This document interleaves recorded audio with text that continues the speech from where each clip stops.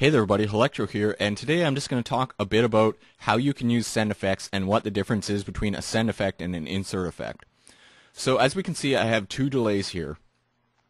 This delay would be an insert effect because it's running right from the output of my instrument straight to the mixer. Whereas this one is a send effect, and what that means is it's routing through the effects channel of the mixer. Now, because I'm doing this, I can actually use the send effect in a way that the insert effect cannot be used.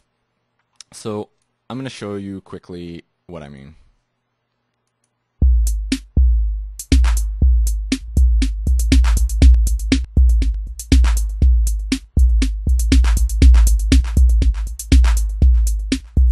So you notice after I put the aux knob down and cut the effect off, it keeps sort of trailing off.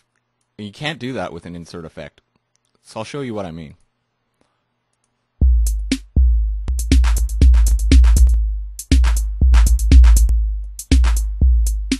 You notice when I put the level knob up and then back down, it just cuts off the sound right away. Whereas with the send effect, we can still hear the send going on. Let me add a reverb and show you another example of what I mean by that. And we'll set it to a large room size. Make sure when you are putting your send effects to turn your level knob all the way to the right. That makes the effect completely wet, which means that all you're going to hear is the effect and not the original instrument.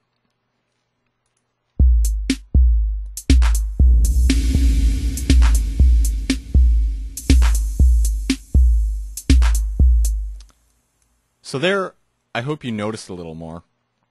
Let's do the same thing with our instrument.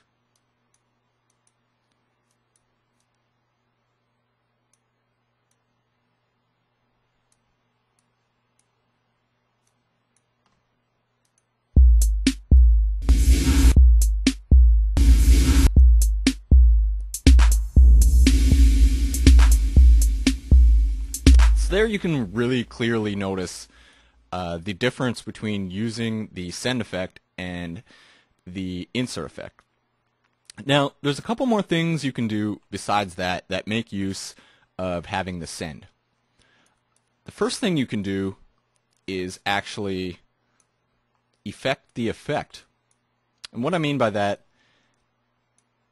is if I had this reverb and slope in this order on this instrument, first it would apply reverb, and then it would apply the slope.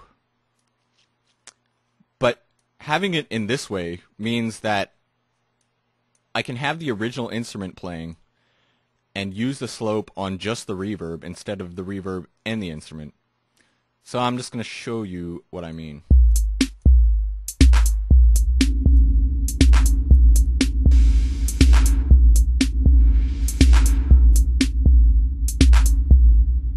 So you'll notice that you can still hear the original instrument being played while I mess with the effects. But that's another interesting thing you can do with send effects. The last reason you'd want to use a send effect instead of an insert effect is if you want to share an effect across different instruments. This is most common when you use reverb because it gives you the same reverb for all your different instruments, which kind of unifies your mix a bit and makes it sound a bit better. And of course, if you're also trying to save a lot of space in your project and make things more efficient, it can be better to use the send effects just to share one effect across more than one instrument instead of using a bunch of the same effect like this on all your instruments. Anyways, I hope you found this tutorial useful. This is Electro signing out.